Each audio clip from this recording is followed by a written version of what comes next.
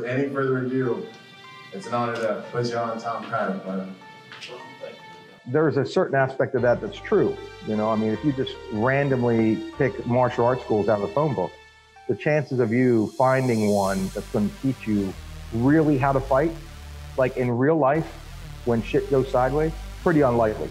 Pretty unlikely. You're going to get a lot of people wanting to sell you black belts and stuff like that. We have to understand too that violence is not, actual violence or the use of violence is not necessarily the currency. The currency is the threat of violence. Actual violence is just to establish that that is on the table. We're going to look at the universals of readiness.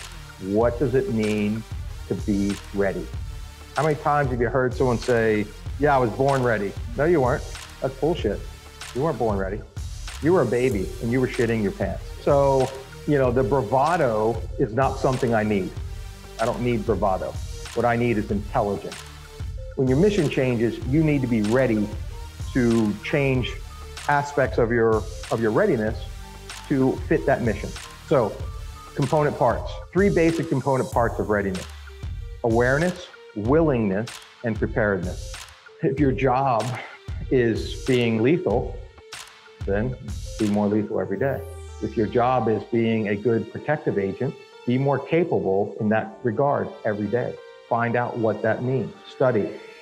That's preparedness. Awareness, willingness, preparedness. Find out how you improve each one of those, and you will improve your personal readiness. You will become more ready. And when someone says, are you ready? You run through that checklist and you go, yeah, I am. If I don't have this stand up and he gets to here, right, yeah. So now, for me to use that blade is a bit more difficult.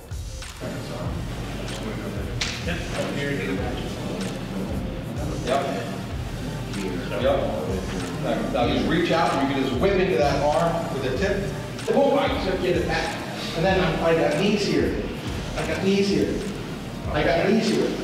Right? Now, at this point, I'm watching him, and as I pull this out and lock this elbow, so this hand, as he pulls it back, he just brings me with him.